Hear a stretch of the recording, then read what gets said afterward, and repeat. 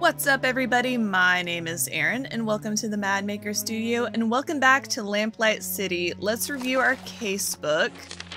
So we're in the current cases Burning Desires, where Miss Desiree Lathan was found burned to ashes under mysterious circumstances. Maybe not spontaneous combustion. So we still need to go back and investigate the Gascon Supper Club. Find a way to speak with attorney Jonas Usher, have Dr. Edwards, the coroner, examine Desiree's ashes, so I think we have to go back to the police department. But let's start out by visiting our friend at the Spectre Society. We are Angela Maxwell. We're already real tight with her. We're in the club.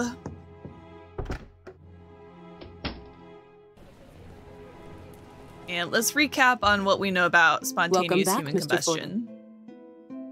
Oh my, I sense the foul stench of the tomb. It must mean a spirit is trying to make contact.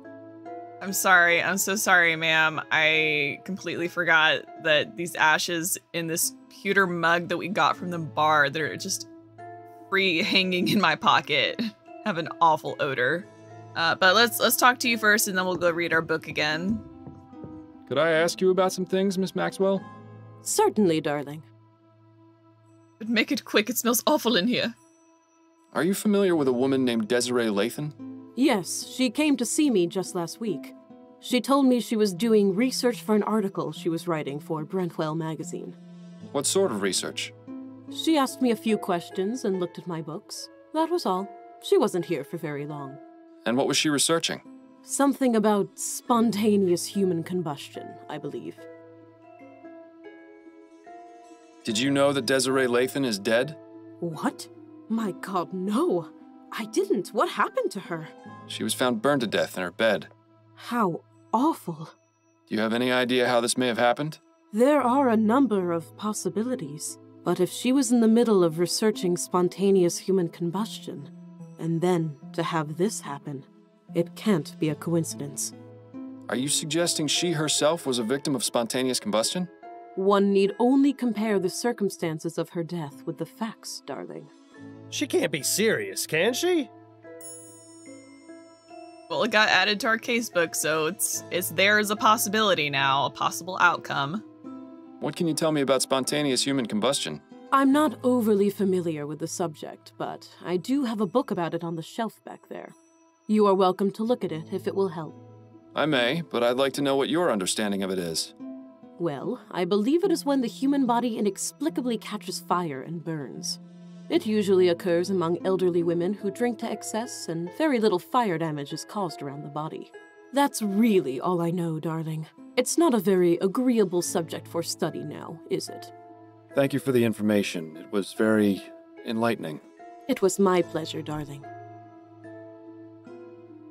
Yeah, I was just thinking, we've been carrying these ashes around for a long time. Even after we give them to the coroner, we're going to still smell bad for the rest of the day, at least.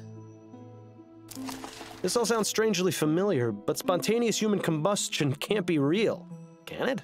Then again, sometimes the simplest explanation is the correct one. All right, now to recap, spontaneous human combustion is a highly controversial subject, but remains popular among scholars and aficionados of the occult and unexplained. The term refers to a death from a fire originating without any apparent source of external ignition. The fire is believed to start within the body of the victim. The 1823 book Medical Jurisprudence states that commonalities in recorded cases of spontaneous human combustion include the following characteristics. 1. The victims are chronic alcoholics. 2. They are usually elderly females. 3. The hands and feet usually fall off. 4. The fire has caused very little damage to things around the body. A residue of greasy and fetid ashes is left behind. Most physicians and investigators strongly believe that spontaneous human combustion is a product of alcoholism. So I do not believe that the spontaneous human combustion is going to be the conclusion to this case. It's definitely a possible outcome. I think we can probably, end it right here and just say, hey, this is what we got. But I do think maybe it was someone close to her, knew she was writing this article, and used it as a means to create a scene or a situation where this looks like is what happened to her.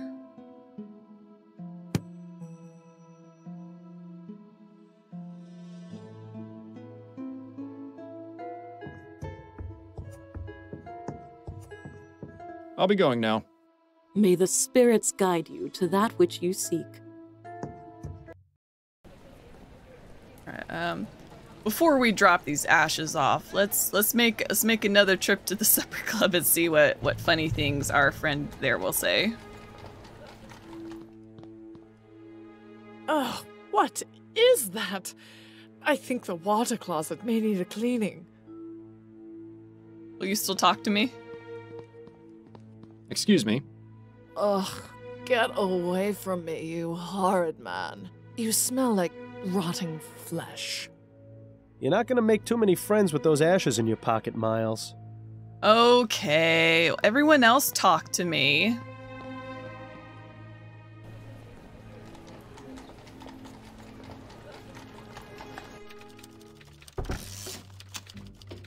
Dear Lord, what is that smell? Did you step in something out there, Fordham? Private investigation is a dirty job, Upton. You know that. Got a moment, Upton? Yes, but let's make this quick. See, we could wrap up the case and just be like, yo, spontaneous human combustion. But as always, there's layers to these cases. Would it be possible for me to access the mortuary? The mortuary? What for? I'd like to consult with Dr. Edwards. All right, but be careful. Make sure you don't let Snelling see you back there. Oh, I'm sure he'll smell me coming a That's it mile for now. away. Better get back to it then.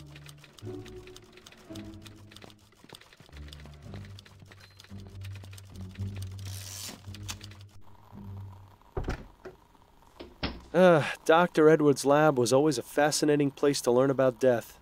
A bit less so now that I'm quite the expert. Oh, did I miss cleaning up some bit of that last corpse? Oh, Fordham, what brings you down here? Hello, Edwards. I was wondering if I could pick your brain. Yes, of course. There's one in a jar over there, and I may have another one around here somewhere. That coroner humor never gets old, does it? Anyway, let me know what you want to discuss. This fellow's not going anywhere. Looks rather fresh. There's a plaque at the base of the jar that says H. Putnam. Well, at least he died with a smile on his face.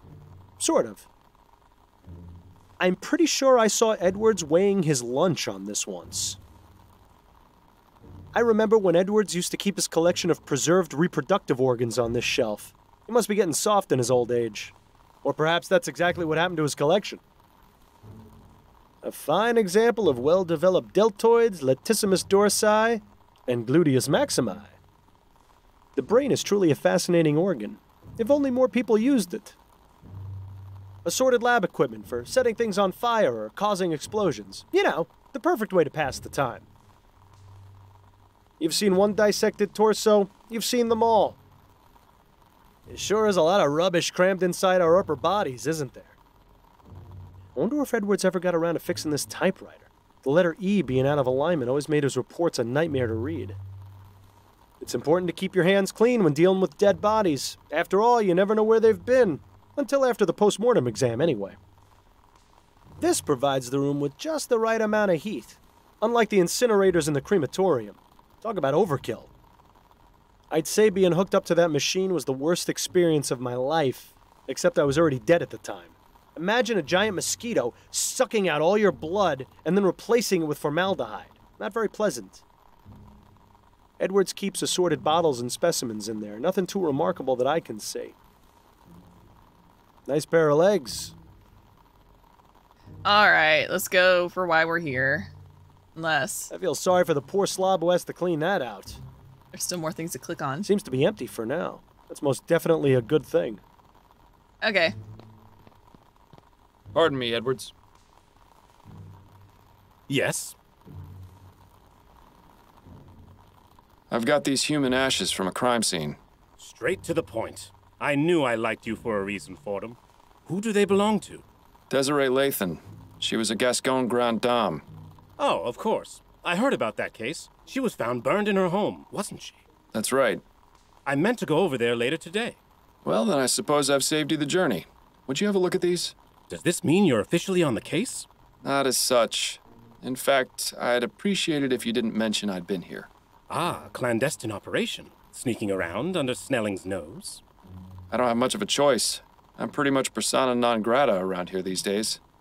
Well, you're always welcome in my mortuary. Preferably while still breathing, of course. Anyway, I'll just take those ashes off your hands. I'm sure your social life will soon improve. Yes, I was making quite the impression. This is an interesting choice of container. It was either that or carry them around in my bare hands. Well, I'm a bit busy right now, but I should have something for you within the next couple of hours.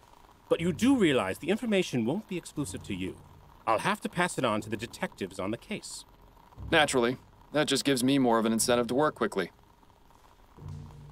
I found this piece of burned cloth at the crime scene. Could you take a look at it for me? This is from the Lathan case? It is, yes. What do you need me to look at exactly? It appears to have some oily residue on it. Interesting. I'm afraid I have my hands full right now, but you can feel free to use my workbench if you'd like. To do what exactly? Surely they taught you something about basic chemical analysis when you worked here. Yes, well, I always let Bill handle the more technical aspects of our cases. A real pity I'm not around to help you anymore, isn't it? But I'll have a look and see if something comes back to me. Keeping busy down here, Edwards? Oh, you know me. I've always got my hands in someone. Edwards always did have a way with words. This postmortem was just a formality, really. The victim died of a gunshot wound to the head. Last week, though, we had a real kicker. An old man was brought in, and though he appeared quite dead, I was told that he'd been in a trance for over half a year. Apparently, he was hypnotized right at the point of death, and somehow managed to remain alive, in a fashion. In any case, when I began performing the exam, his entire body decayed into a putrefied mess within minutes. It was fascinating. Should you really be giving me these details, Edwards? Oh, hell, I don't mind telling you, Miles. It's not like you're going to go tell Snelling. Besides, you're the only one who's come to see me all week. Dead people make lousy conversationalists. Hey, I take offense to that statement. Oh, I like Dr. Edwards. He's an eccentric fella. So, Snelling got promoted to chief, did he? Yes, not too long after you left. Personally, I think he took advantage of your situation to change things around here. Was it really that much of a shock? Bill and I weren't exactly the most well-liked detectives on the force. But you were respected. You two solved over 350 cases in 15 years. You were an institution. Damn right we were. It's so easy for people to resent their more successful peers. Ah, Edwards. Nice to know someone missed us. You didn't examine Bill after he died, did you? Ha! He wishes. No, there was nothing inconclusive about his death. He died from impact after falling from the roof of a building. Why, was there something else I should have looked into? No, I was just curious. As fond as I am of Edwards, it would have been a bit much for him to go poking around my insides. Thanks. That's all I needed to know for the moment. Anytime, Fordham.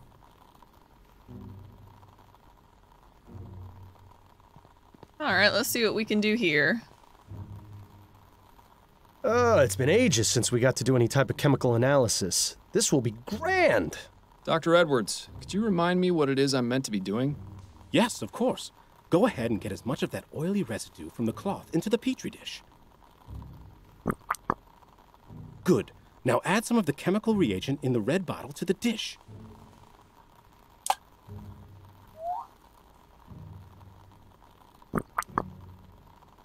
Aha!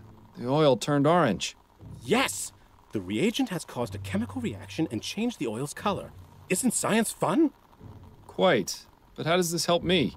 I have some samples of the most common types of flammable oils on the shelf. Go ahead and add them to the test tubes.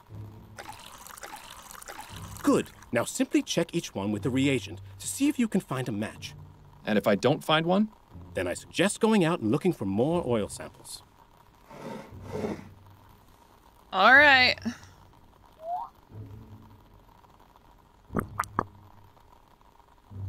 Looks like ammonium chloride. Won't be of much use to us in this experiment.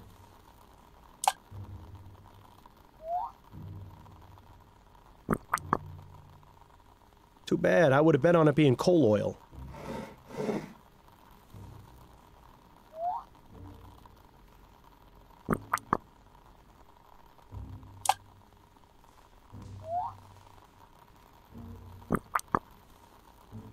So much for kerosene being the culprit.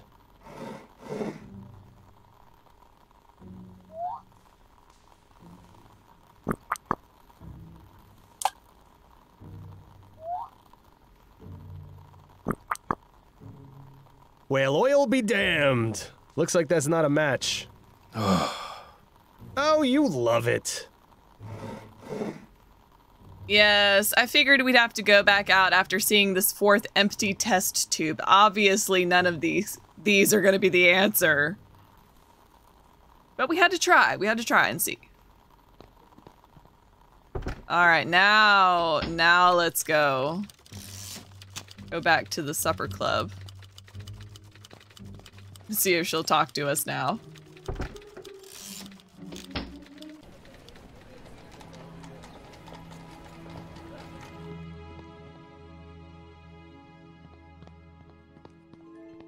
Miss Robineau? Oh, it's you again. Okay, she's Have you a come lot to more ask friendly me now. more questions? Yes, if you wouldn't mind. No. Be my guest. Is the name Peter Andrews familiar to you? Peter Andrews? Is he still around? I'd be able to tell you that if you told me who he is. He's desperate. That's who he is. A lovesick fool who is obsessed with Desi. Sent her love letters all of the time. Well, you know where I can find him. Why would you want to? Because I want to question him about Miss Lathan's death. I suppose that makes some sense. All I remember Desi telling me is that he worked at the Bank of Vespuccia, a clerk or some such. Imagine. Thank you. That's very helpful. Thanks for your time. I'll let you get back to your drink. Thanks, sweetheart.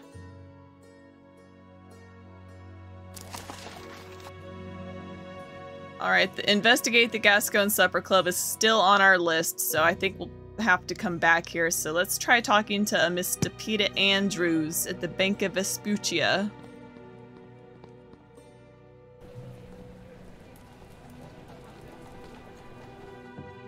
Mr. Fordham.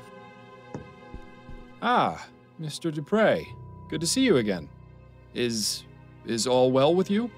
Absolutely. Everything is wonderful. Because of you, this city has finally seen Laura Dupre for the monster she is. I cannot thank you enough. I suppose you're welcome? Now then, is there anything I can help you with? Yes, I'm looking for Peter Andrews. I was told he worked here. That's right. His desk is just over there. Thank you, Mr. Dupre. Lovely seeing you. What an absurd contraption. Imagine needing all those extra bits and bobs just to tell the time. I tried using one of these automatic money dispensers once, but I nearly got my arm stuck inside. They still got a long way to go. Oh, Bill, how did you stay alive up until the very first tutorial case? Yeah, impressive bit of hardware. It would take a criminal mastermind to rob this bank. Mr. Andrews. Yes? Miles Fordham, private investigator. May I ask you a few questions? Yes, I suppose that would be fine. Have a seat. I'd rather stand if it's all the same to you. Now then. Didn't want to animate that chair sitting down part, huh? Exactly what is your role here at the bank? I'm the manager. I handle the new accounts, organize finance, that sort of thing. Have you been here long? Coming up on 17 years. Is this at all relevant to your investigation? Anything could be, Mr. Andrews. Do you know Desiree Lathan? Desiree Lathan? No, I can't say the name rings any bells. Don't lie to me. I found your love letters. You say you don't know Miss Lathan. Would you care to explain these? Why are they crumpled up? Did she throw them out? And why do you have them? I just love catching people like this. Relax, Mr. Andrews. Let's take this slowly. Now, I can assume by your reaction that these are your letters? Yes, they are. So why did you lie about knowing Miss Lathan? I promised my wife I would cut off contact. but you clearly didn't. The most recent letter is from 2 weeks ago. Did she hire you? Your wife? No, that's not why I'm here. Ah, well, that's somewhat of a relief then. So your wife knows about your correspondence with Miss Lathan? Well, I don't know if you could really call it correspondence. Desiree never wrote back. But yes, Peggy, that is to say, Margaret found out shortly after we married. Exactly how many letters did this bounder send, I wonder? At first, I tried to make it out that she was just a friend, but she found one of the more intimate ones while I was writing it. I see. And what was her reaction? What do you think? I still have the scar from the glass that she threw at me. You're still married? Oh, yes. Margaret comes from a very strict Catholic family. They would sooner she die than divorce. It hasn't been easy. She makes sure to take full advantage of the situation. Always buying herself the most expensive jewelry and spending a fortune on food for those wretched cats. I swear, they're better fed than I am. Where might I find Mrs. Andrews? I'd like to speak to her. Our house is at 713 Longfellow Street, just at the edge of Gascon. But I warn you, it's a goddamn menagerie she's got. I'd stay away if you're averse to being covered in animal hair. I'll take my chances. Were you aware of Miss Lathan's death? What? Desiree is dead? No. She was found burned to death. Nobody in her bed. reads the newspaper You're in this lying. game. You have to be. I'm afraid I'm not, Mr. Andrews. Do you at least listen to the Desiree. radio? Apparently Do not. you have any idea who might have wanted to kill her? No, she was a marvelous woman. Well, I'm sorry to have to be the bearer of bad news, but at least you won't have to worry about writing any more letters. That isn't funny, Mr. Fordham. Yes, it was. Don't listen to him. Thanks for your time, Mr. Andrews. Okay, so we need to speak with Margaret Andrews now. We're not going to report to Upton and declare Desiree Lathan's death as a result of spontaneous human combustion. She'll think we're silly. So let's go talk to Margaret Andrews first, and then we'll go back to Dr. Edwards. How about that?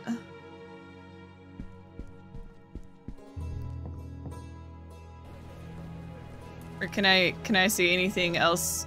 Can I catch up with my boy, Jean Dupree? We haven't got anything else to ask him about right now. Dang it.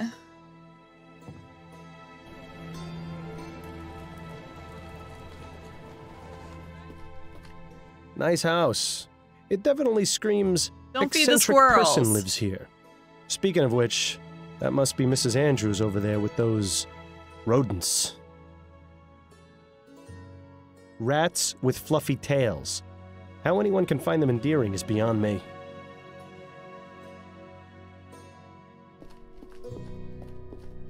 Excuse me, Mrs. Andrews? May I help you? I'm Miles Fordham, private investigator. I was hoping you could answer a few questions. All right then. Don't worry, my darlings. Mommy only needs a moment to speak to the nice man, then I'll give you all the nuts you can eat. My little friends just adore nuts, Mr. Fordham. Guess that explains why squirrels are so attracted to her. No, you don't keep animals like that as pets. Hopefully she leaves them outside. But don't ever bring a squirrel or a raccoon or anything like that into your home. Just don't do it. Do you have any hobbies or pastimes, Mrs. Andrews? Well, of course. I do a bit of knitting and I take care of my pets. I take it you're fond of animals? Oh, yes. I just love animals. Most prove to be better company than people. Is that right? Well, consider this, Mr. Fordham. Animals can't betray you or lie. Uh-oh, I don't like where this is going. My furry little companions would never hurt me, unlike several humans I could name. Who are these companions, exactly? Why, my darling little kitties and squirrel friends, of course. And I disagree with her sentiment about animals can't lie. Sometimes I get home late from work and I've got 3 dogs. They'll swear up and down that my mom did not feed them. They're starving. They're so hungry. Please feed us, girl. They lie. Animals can lie, for sure. Tell me about your cats. They're the most wonderful little dears. Do you have any pets? Afraid not. My wife isn't too fond of cleaning up after animals. Pity. Cats make wonderful pets. They're good company and are independent, unlike dogs. Edgar and Hubert are my pride and joy. I give them only the best of everything, and they in turn give me their unconditional love. That's delightful. I used to have a wonderful cat named Tobias, but, he had an unfortunate accident. That's why I never let my two angels out of the house. Your squirrel friends are quite tame. Oh, aren't they just the sweetest? And so smart, too. When I feed them, they come up and put their little paws on my hands as though they were giving me little squirrel hugs. And the way they look into my eyes, I can almost hear them saying, "Thank you for the nuts." Well, at least you can be grateful that it's only my voice you hear and not some rabid squirrels. What happened to Tobias the cat? I really rather not talk about that. It wasn't my finest hour. Let's just say it was an honest misunderstanding which got blown way out of proportion. Well, now I just have to know what happened. I hate it when people tease gossip and don't deliver. Ma'am, I'm going to need you to elaborate because I'm having a flashback to that very jarring video. Was it Tea Time for Two? Don't watch it if you're easily disturbed. It's very upsetting. But, oh my god, I don't like this lady. Did you know Desiree Lathan? Not personally. I never met her, but I knew exactly who she was. And who was that? A miserable drunk. Always going out and getting liquored up at her so-called socialite balls.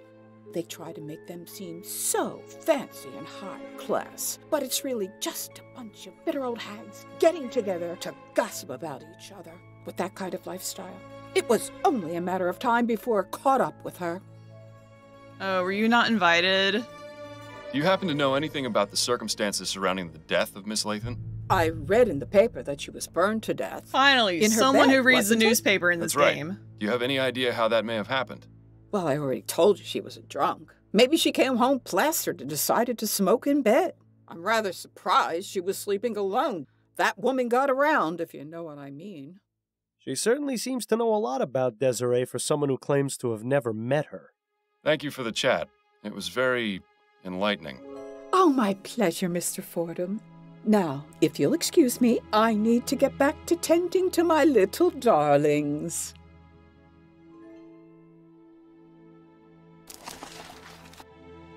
We gotta find out what happened to Tobias the cat. I don't know if I want to, though.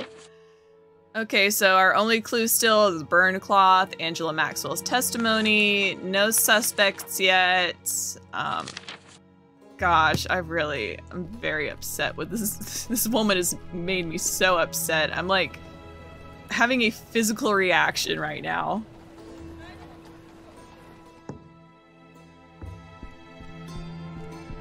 Mr. Andrews. Yes? Is there anything you can tell me about your wife's old cat, Tobias? Oh, God. There's a name I was hoping never to hear again. She loved that cat. I'm sure she would have married it instead of me if she could. Mangy little bastard was always leaving a mess and knocking things over, but he was Peggy's little angel. Then one day I'd had enough, so I let him outside and... Yes? The stupid thing managed to get itself killed. Then things got ugly. How so? Peggy got a bit carried away and... Well, let's just say I never imagined a cat could earn someone a criminal record. The plot thickens. Or perhaps sickens. Thanks for your time, Mr. Andrews.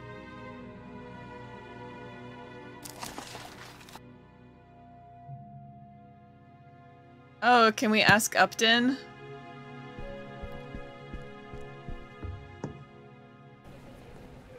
Is it public is her case public information now?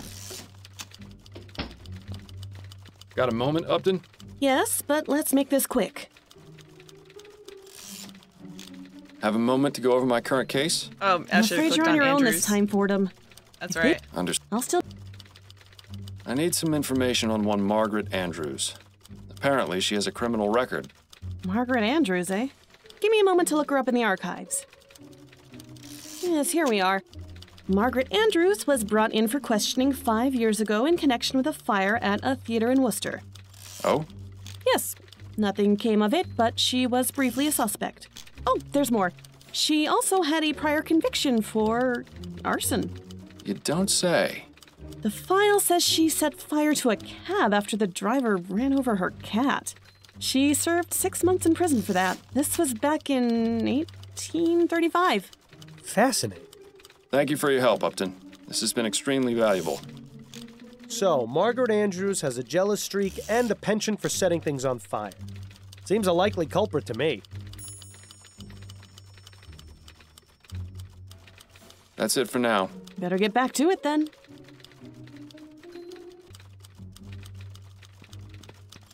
Well, while we're here...